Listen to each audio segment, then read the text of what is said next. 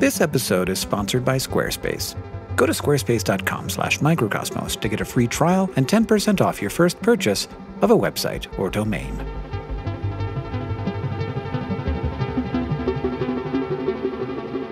Hello. Some of you already know this about me, but I'm Hank Green, and this was my cancer.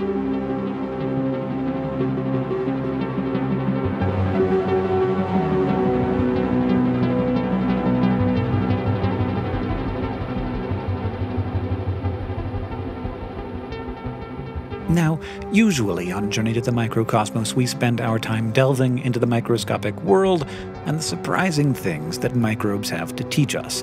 And oddly enough, that's actually going to be part of our journey today, because yes, everything does eventually go back to microbes. You and I are made up of tiny cells, and sometimes those cells don't do what we want them to do. For example, lymphocytes are a type of white blood cell whose job is usually focused on fighting off infections in the body. And like every other cell in the body, it is important that they do not grow out of control.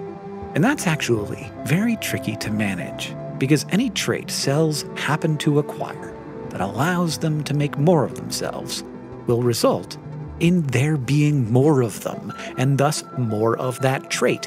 Evolution doesn't stop just because cells are part of a larger body. In my case, my lymphocytes did begin to grow out of control, leading to a type of cancer called Hodgkin lymphoma. And thanks to a number of factors, including good treatment, the cancer is now, as far as we can tell, gone. And when I started this journey, there were obviously a lot of feelings to feel. But one of those feelings was surprise over just how much microscopy was involved in the diagnosis. Maybe this is less surprising to other people, but in my head, things were going to come down to some kind of DNA test or something vaguely more computery. But when I talked to my oncologist, he explained that the diagnosis was the result of experts using their eyes and their experience and their tools to decide if what they were looking at under the microscope was cancer.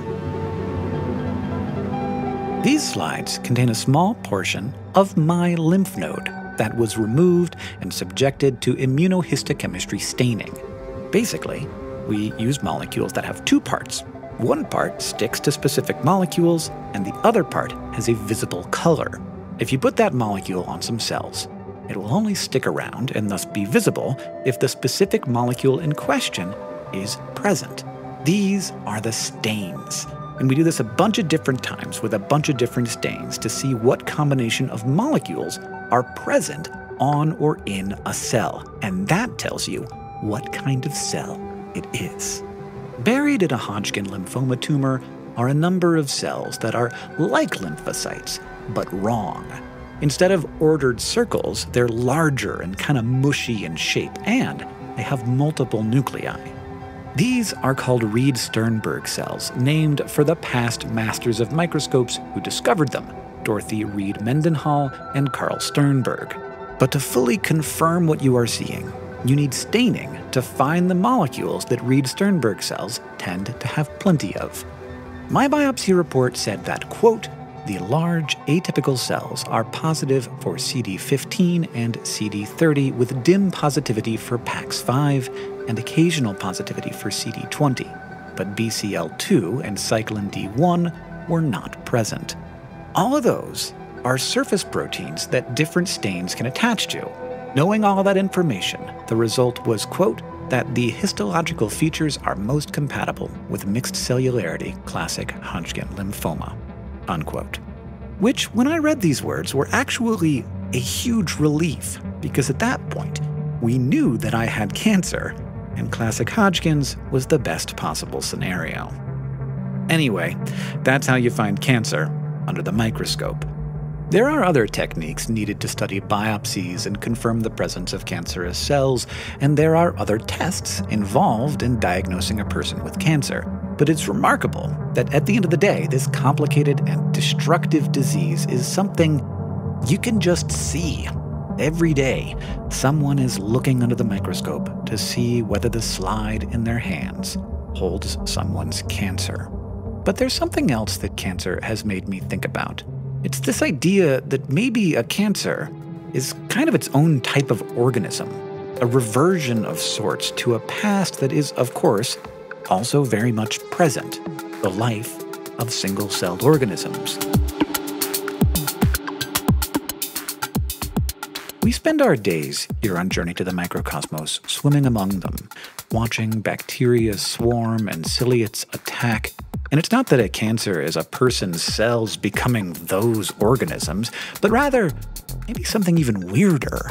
But to get there, let's look at the reverse and talk about how organisms were able to become multicellular in the first place.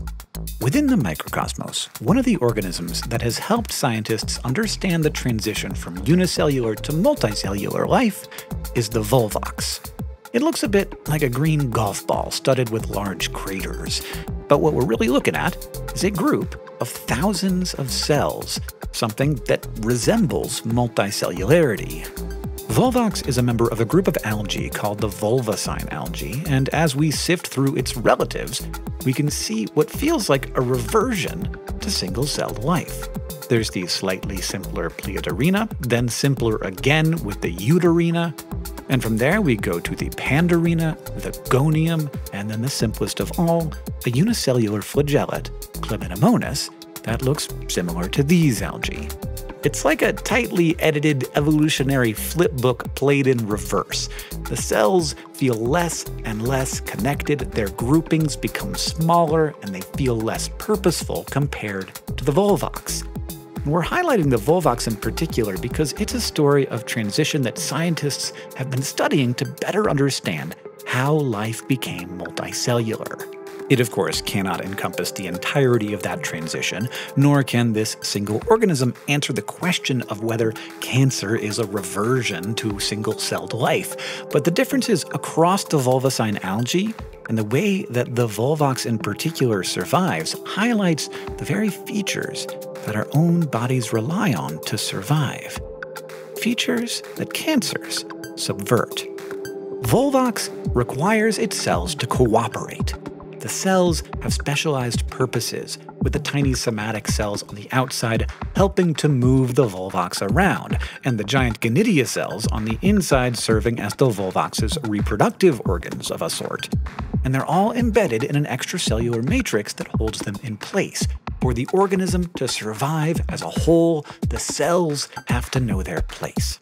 One idea that scientists have about cancers is that the cells involved in these diseases are essentially finding ways to defy the aspects of cooperation that multicellularity built. Things like division of labor, the maintenance of the extracellular environment, and the way that resources are allocated. Cancers cheat at those. Now, based on what I'm saying, you might be wondering if that means that the transition from unicellular to multicellular life is also marked by the presence of cancers, whether we can find the disease in other seemingly simpler organisms. And the answer is, maybe surprisingly, yes, sort of. A 2015 paper called Cancer Across the Tree of Life, Cooperation and Cheating in Multicellularity looked at cancers and cancer-like phenomena across a variety of organisms, including some Journey to the Microcosmos favorites, though we have not personally observed these phenomena. For example, planarians that have been exposed to carcinogens develop tumors. And in the Cnidaria phylum, both corals and hydra have been observed with their own sorts of tumors. Now, we should note that it's not just that these organisms are developing tumors, it's that those formations involve behaviors that seem similar to what we see in cancers, whether that's something gone wrong in differentiation, or a loss of the division of labor, or something else. And even our friend the volvox can have its own cancerish thing, with mutations messing up the identities of those distinct cell types. The idea of cancers as a return to something more ancestral is called the atavistic model of cancer. And the scientists pursuing this theory are grounding it in the specific genetic and cellular pathways that contain components present in both unicellular and multicellular life, and the way those pathways can become dysregulated in cancer. And there are also other models of cancer with their own implications for how we understand the disease and for possible treatments. At the end of all of this is the feeling that cancer just looks like something that isn't us, even if it is made from the same stuff as us. It has the same DNA, and it's housed in the same body, but if I am a bunch of cells working together to get my genes passed to the next generation of human, then my cancer cells were not me. They were something new. They were a single-celled organism whose most recent ancestor was me, but they were not me. Cancers exist in opposition to the foundations that were laid for them, not just in ourselves, but in the billions of years that led to us all.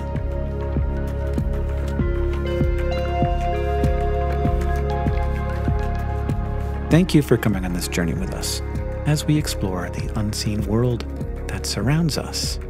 And thank you to Squarespace for sponsoring this episode. Squarespace gives people a powerful and beautiful online platform to create their website.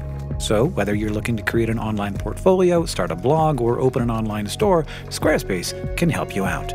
Maybe you're ready to start that podcast you've been thinking about. Well, you can use a blog page to publish and syndicate a podcast with Squarespace.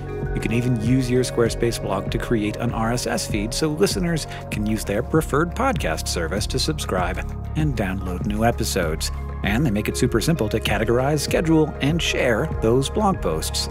Squarespace also makes it easy to keep in touch with your listeners. You can interact with your community on your Squarespace site through threaded comments and replies, and generate extra revenue through members-only content. And if you decide you want to start selling some merch to go along with that podcast, Squarespace is also a powerful e-commerce platform, so you can even add third-party extensions to help you manage your inventory, streamline bookkeeping, and ship products across the world. And you can do all of this with one easy-to-use platform.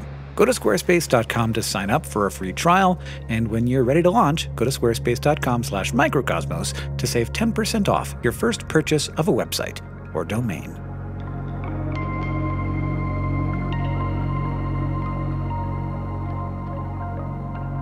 The folks on the screen right now, they are our Patreon patrons, the people who make it possible for us to continue doing weird stuff like this. They are the people who are in my head when I am emailing my doctor to say, hey, can you send me those slides? Because I got a really weird thing that I want to do with my own cancer cells. So you're great. Thank you so much. If you want to be one of these people, you can go to patreon.com/journeytomicro. If you want to see more from our master of microscopes, James Weiss, you can check out Jam and Germs on Instagram. And if you want to hear more from us, there's probably a subscribe button somewhere nearby.